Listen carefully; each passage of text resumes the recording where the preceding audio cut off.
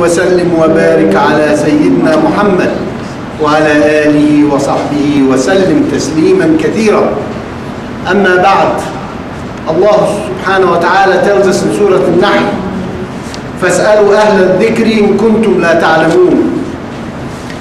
This is the meaning of this part of the ayah. Allah subhanahu wa ta'ala is telling us, ask the people of knowledge, the scholars, the people of the Quran, if you do not know.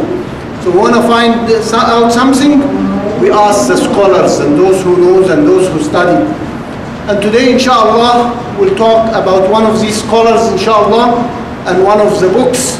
And this is about the book called Fiqh al-Aqliyat al-Muslimah, the understanding, the religious understanding and rulings for the Muslim minorities, written by Sheikh Yusuf AlQaradawy. And before we talk about the book, we'll give a little biography about Dr. Yusuf, so we know who are we talking about.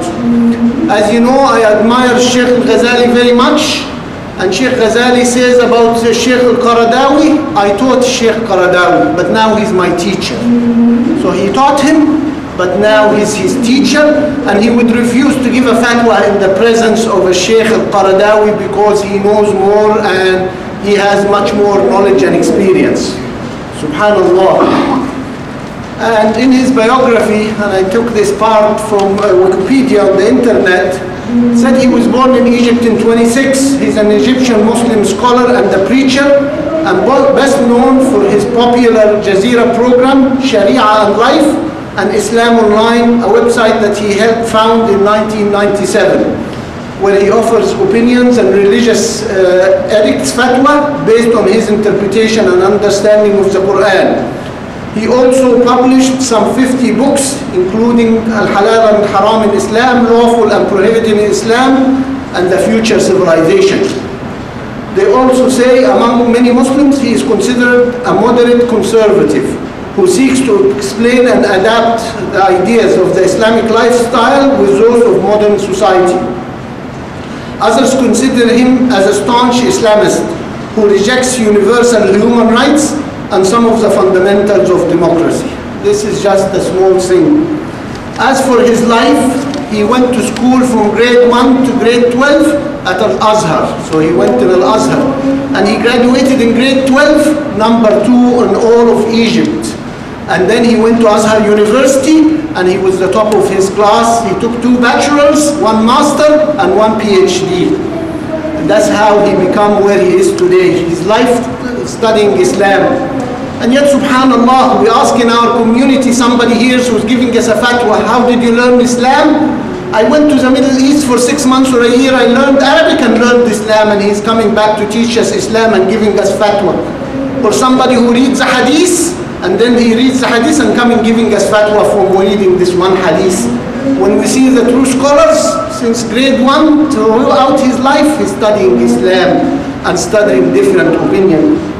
And as we talk about this book, because subhanallah, I was given this book as a present from a friend who asked me to read it over a year and a half ago, but I've always read for Sheikh Al-Ghazali and I didn't have a chance to read this book.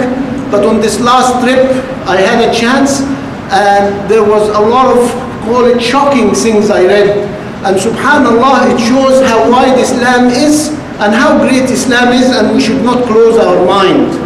He's taking issues that all of us discuss here in the West and presenting them in a discussion and giving us conclusions about them. So that's what I would like to share with you today. But don't take what I say as a fatwa or fiqh, because I am summarizing some of his opinions, and it's hard in 20 minutes to summarize what he said. If you want the fatwa, go and ask or go and read, because some of the issues he's discussing on over a 20-page, and I will summarize it in a minute or two. So to understand the full condition and the full things, you have to read the whole thing and ask those who know. But why I'm saying this here is that we open our minds to the possibilities, to realize that Islam, there is so much, and the things we grew up with might not be 100% right. There are other opinions and other discussions, and that's what I hope we come out with today, rather than fatwas, because I am not a scholar and I might have misunderstood some of what was read. So here it is just to open the minds and for us to go and read and learn and understand. The first thing, subhanallah, he gave us some rules for those who want to give fatwa. 2.5 pages of, call them rules of sum. Before you give a fatwa, you have to understand all those rules of sums, and I'll just discuss some of them. Because subhanallah, just 2.5 pages to understand before you can just make. These are some of the basic stuff. The first one, he says, مَا لَا يَتِمُّ الْوَاجِبْ بِهِ فَهُوَ واجب. Meaning if something is obligatory on us, and we have to do something to achieve this something we have to do is also obligatory. For example, if we have to pray Jama'ah, and the only way we pray Jama'ah is in a masjid, and the only way to find a masjid is to rent or build one, then it's obligatory to us to build or rent one, because it's obligatory to pray Jama'ah. And if it's the only way that we pray the Jama'ah is to have this place, so we have to have it. The other thing that we all know, la darara wa la dirar. In any ruling, there cannot be a ruling that causes harm to yourself or harm to others. There cannot be a fatwa that could cause harm to you or to others in Islam. And the next thing, harm could not be taken away with more harm. You tell somebody this is haram and you ask him to do something worse to take it away. So you can't take something wrong with something wrong similar or something worse. You have to improve things rather than get things worse.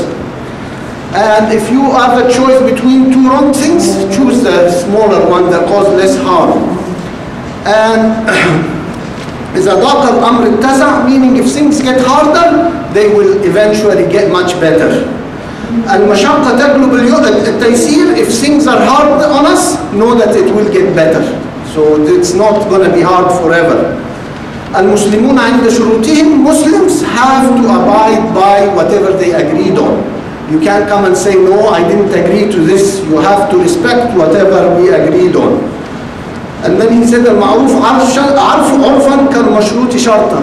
If something we are used to among ourselves in the community, it's just like as if it's a condition. We don't have to put it in a contract because we know all of us take it for granted, this is what's happening. And he goes on and on about conditions for the fatwa. So it's not just taking a hadith, he's saying the urf, what we know about in our community is part of this and we don't have to write it.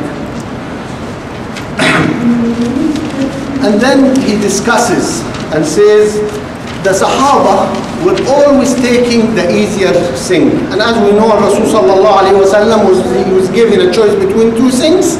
If both are halal, he always took the easiest thing. And then he said the followers of the Sahaba said, let's be careful. Let's make it a little harder. And then their followers said, let's be careful and let's make it a little harder.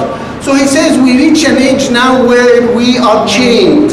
Because everybody said, be careful, be careful, be careful, till we are surrounded by chains of fear and things that we can't break out from. Rather than take the easy way out that our Rasul sallallahu alayhi wa sallam and his followers have taken throughout time. And he narrates the ayah, ما يريد الله ليجعل عليكم من حرج ولكن يريد ليطهركم وليتم نعمته عليكم.